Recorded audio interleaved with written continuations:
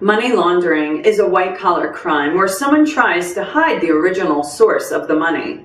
Money laundering is often connected to other criminal activities such as racketeering or embezzlement. Often, but not always.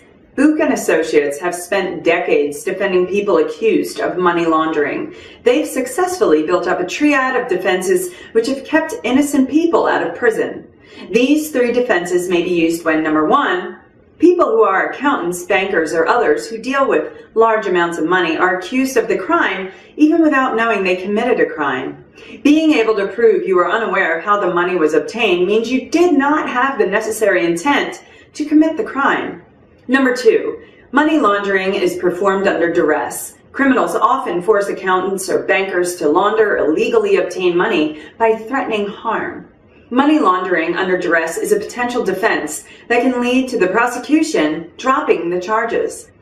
Number three, there's insufficient evidence. With regards to money laundering, evidence of the intent to prevent illegally obtained funds from being traced is required for a conviction. If this is missing, there's a strong possibility that this defense will work.